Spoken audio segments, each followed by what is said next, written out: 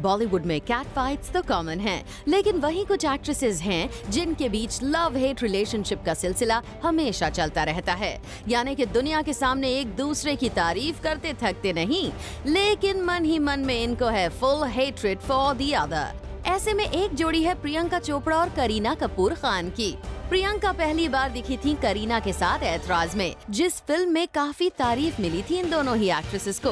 तभी से शुरू हुई थी कोल्ड वॉर, जो कि और भी ज्यादा इंटेंस हो गई 2007 में। वो हुआ इन दोनों के बीच आए एक लव इंटरेस्ट की वजह से।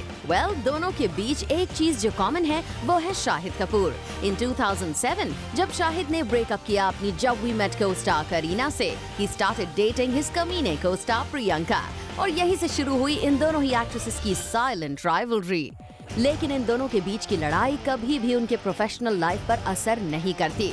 किसी ब्रांड का प्रमोशन हो या साथ में शूट करना हो, एक ad film, they are thorough professionals always. Kareena and I have never been friends. We've hung out. I think we were working on a film together as well. That's how, Etraz. That's how we kind of bonded.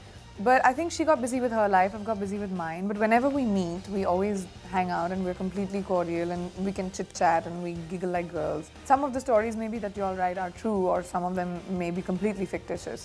Farhan Akhtar ने जब offer की थी film don Kareena को, तब वो खुद भी थे परेशान, क्योंकि फिल्म में मेन लीड थी Priyanka Chopra. But thankfully, don की शूट हो गई without any tension. It's said that Priyanka and Kareena never shared friendly relationship on the sets. कुछ टाइम पहले एक अवार्ड फंक्शन में भी प्रियंका ने ले लिया कुछ ज्यादा ही वक्त टू प्रैक्टिस हर परफॉर्मेंस, और करीना हो गई गुस्सा, क्योंकि उस वक्त उनको करनी थी अपनी practice, and she threatened to walk out of the function. और शाहरुख खान बने थे इन दोनों के बीच पीस करवाने वाले मिडल मैन।